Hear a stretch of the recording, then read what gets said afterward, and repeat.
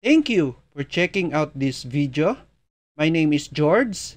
In this video, we will look at the Gorilla Cell ESP32 Shield, which is this one. ESP32 Shield is designed by Gorilla Cell Company, a company based in South Korea. It comes with an onboard power supply voltage regulator through the USB Type-C connector. This one. Please be noted that the data bus of the USB Type-C is not connected to the ESP32 data bus. This USB port is mainly used as external power supply for the Shield. It has a power switch, this one, which is a slider switch. It has a bigger reset button compared to the default small reset button of the ESP32 development board.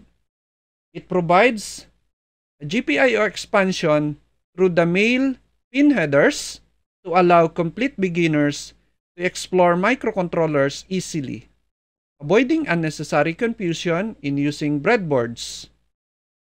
It is intuitively designed for attaching 3 pins to 5 pins headers. Please be noted also for the color coding used in the Shield. Black terminals are for the ground pins. Red terminal is for the BCC or 3.3 volts pin. But be careful of the 6 pins, which is clearly labeled as 5 volts, which are this part. This pin is 5 volts for the 5 volts R squared C. I don't know if you can see. There is also 5 volts UR, and here at the end is 5 volts UR0. Yellow terminals are for the signal pins, and the blue terminals are dedicated pins for the SPI, which is VSPI and HSPI. This kit also comes with a couple of 3 pins to 5 pins, female to female, high quality DuPont jumper wires. If you need to attach 3 pin modules, you may use these 3 wires, DuPont jumper wires, and connect it like this.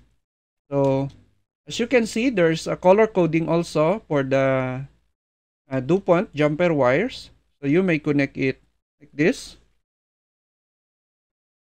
So the black color is for the black terminals.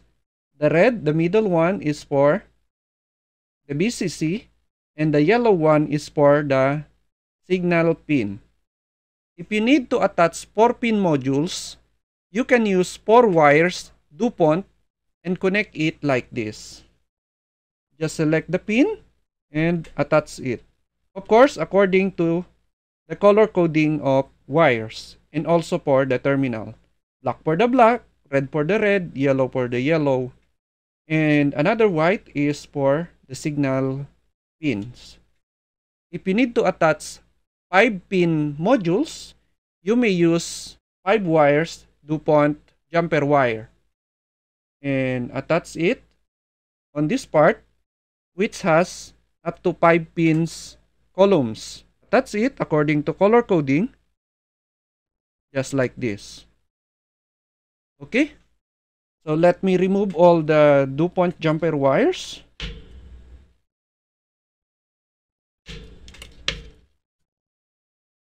Also notice that the pins are clearly labeled at the bottom. I just added some board standoff, which is this one, to have some elevation and to prevent accidental short circuit. Now let me attach the ESP32 on top of the Shield, making sure that the pins of ESP32 is aligned on the Shield's female terminals. When it is aligned, you may push it gently. Just like that.